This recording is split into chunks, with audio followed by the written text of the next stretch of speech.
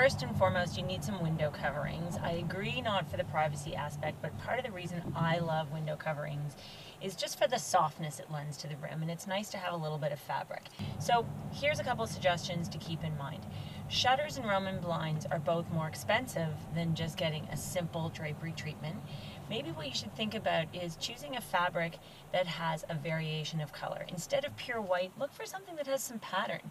Maybe if you chose a floral or a branchy design, maybe some small part of it would have that darker tone that you're seeing in the architecture of the room.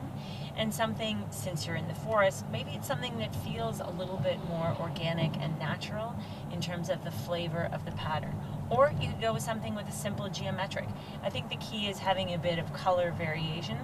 If you want something solid, maybe go for a natural linen, because that's always earthy and beautiful and soft.